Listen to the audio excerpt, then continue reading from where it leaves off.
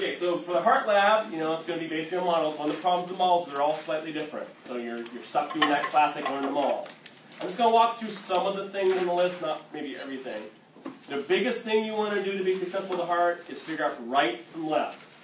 Because if you did it wrong, every answer will be wrong. Because you'll be memorizing what's on the right, and pretty soon you're telling me it's a bicuspid when it's a tricuspid, and then I'm just laughing as I'm taking points away. So, I know, I cry, but okay. So what you want to do is visualize this picture, and this is what a normal heart looks like in a patient. So this patient's right, the patient's left. So a couple little tricks, it varies. The plumbing comes out the top. If you look at the apex, which is the A, it tends to point kind of a little to the left, not always. You want to look at these blood vessels, how they cross like this and down that. So if you visualize that in your head, hopefully you'll always get the right and the left correct. So the apex tends to point to the left. You tend to have a red thing this way, a red thing this way. The aorta kind of goes up and back. But try to figure that out, because if you get it wrong, you're doomed. But let's go through it. Pretend you got this right. Let's find some things. I said apex was here. Where's the base? Okay. The base is the top. It seems backwards, but this is a triangle. The base is the flat apex. The base is the top of the heart. So, like, where the veins are and yeah, so arteries are base, coming if I out? were pointing up here, you could say that's all the base, where the Okay. plumbing is at the top. Okay. It's not as much a thing as a place.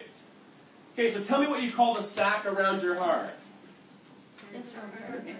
Pericardium, right? Around my heart. Peri, around, cardium. So the visceral would be where? On the heart. Remember, visceral means on the organ. The parietal would be on your what? What's that? The cavity. The chest, right? So visceral is always on the organ. Parietal is always on the cavity. So you have those two serous membranes. From 231 you're supposed to know. And what's between the visceral and parietal? What lives in that little space? Fluid. Serous fluid. Very good. Go back to 231 and review that again. What do you call the muscle of a heart? Myocardium. Myocardium. Very good. So the sac it's in is the pericardium, the muscle is the myocardium. Okay. Roman numeral 1. Tell me what room that is. Atrium. Which one? Right.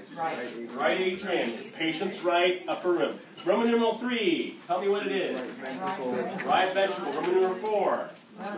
Left ventricle. And you can't see the other one, it's back in there. But again, get your right and left straight. So, if this is the right atrium, that's the right ventricle. Number 3 is a valve. Which one? Tricuspid. Tricuspid. You try before you buy. Number 6 is the bicuspid. E. Pulmonary. What got pulmonary? Because it's coming off my right side into number 4. What tube is number 4? Pulmonary artery. It's leaving my right side, going to my lungs.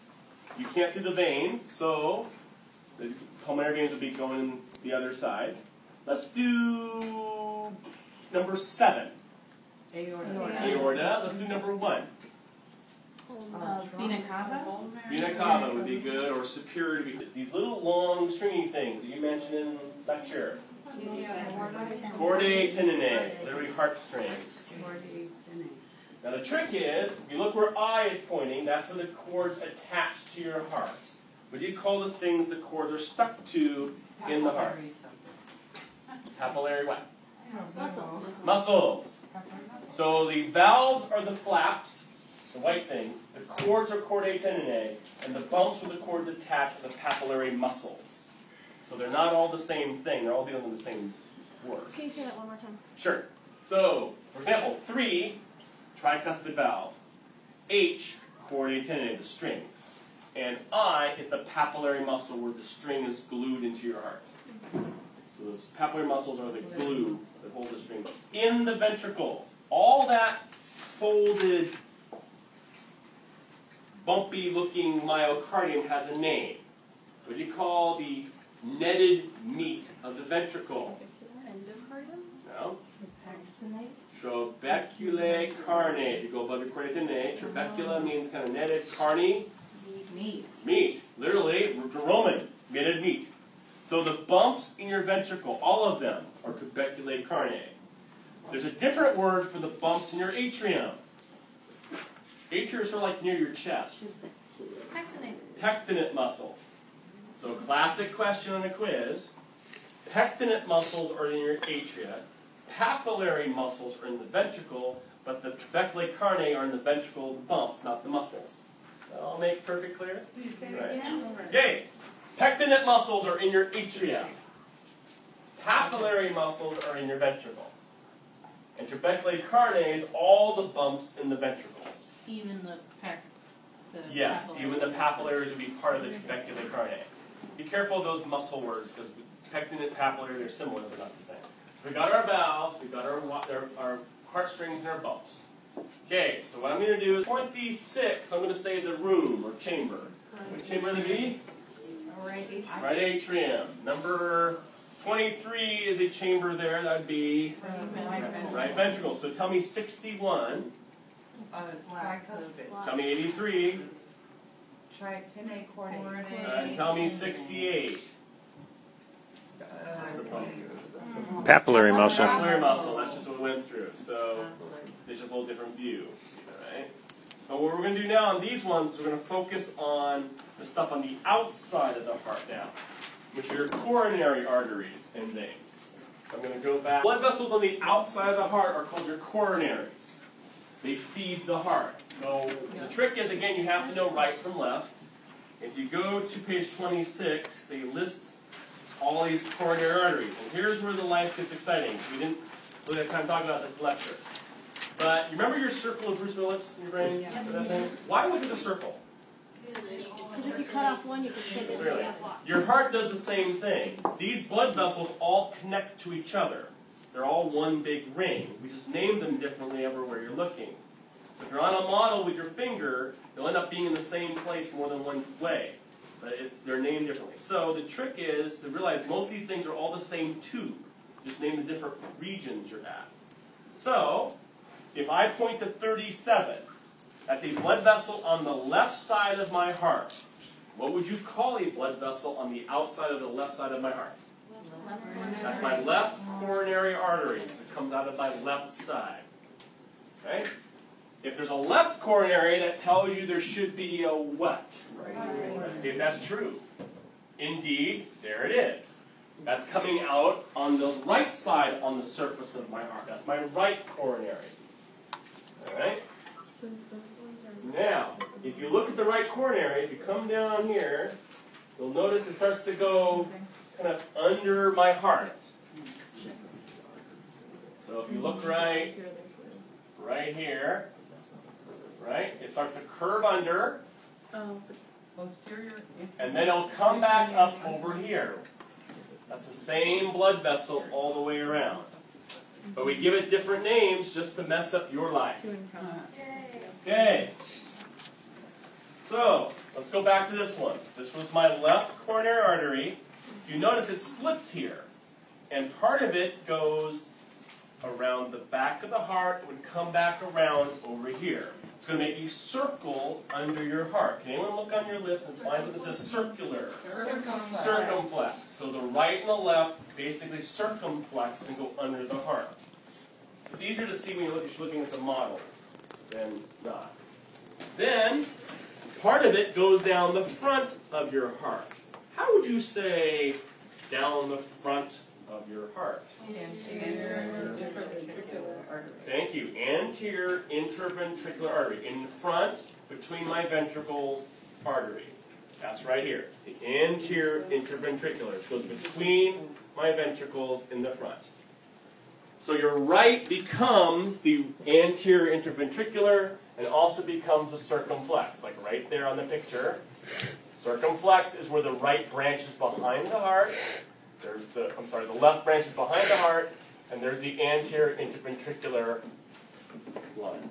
So, and then it would come around the other side. So now we're going to name some sulcuses thingy bobbers.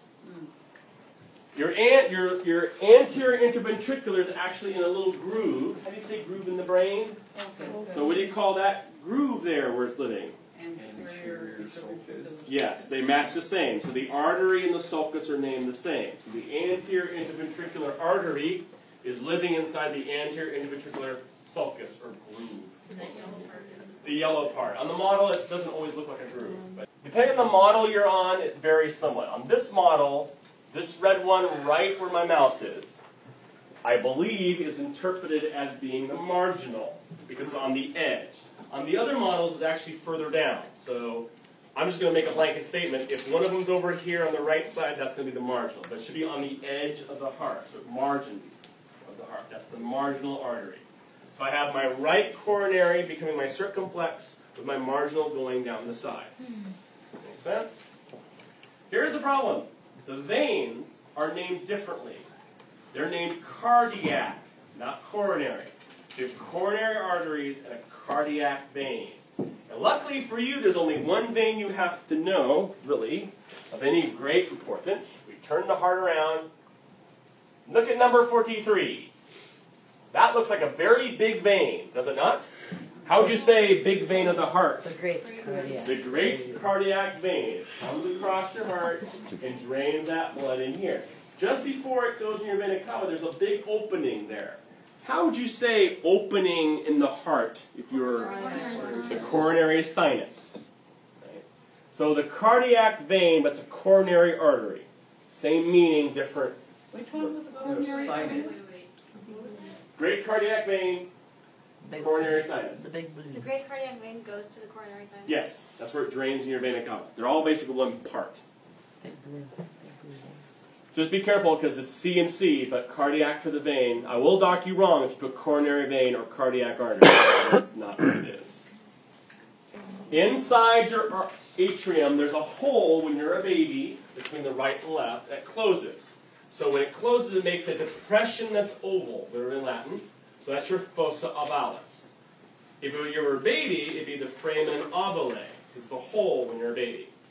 The problem is in every model, they're showing that differently. Some will be high, some will be low. Some will be oval, some will be a circle. So you don't want to memorize oval up here because one of the models has it as a circle. Just find something on the inside wall that should look vaguely circular. And that would be the fossa ovalis. Is it between, did you say there's between It's yeah, it is, but it's between the right and left atrium, actually. It's between the interatrial wall. Okay? No way. Yeah, that's the sinus. And the sinus comes into right next to it, so you might see a sinus too. So let me show you why this can be complex. Okay, so look at this one. My last little blurb here. Okay, so the fossa ovalis on this model is 58. It's like a half oval. These represent the blood vessels or the sinus. So you got to be careful. On this one, you think it should be higher, but it's that one. So every model has a different ovalis. Pay some attention to each model and find that out. Okay?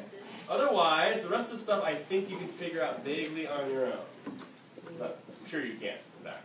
So I'm going to be quiet so you get the rest of your lab to study and do your things. But do blood slides, heart models, blood typing.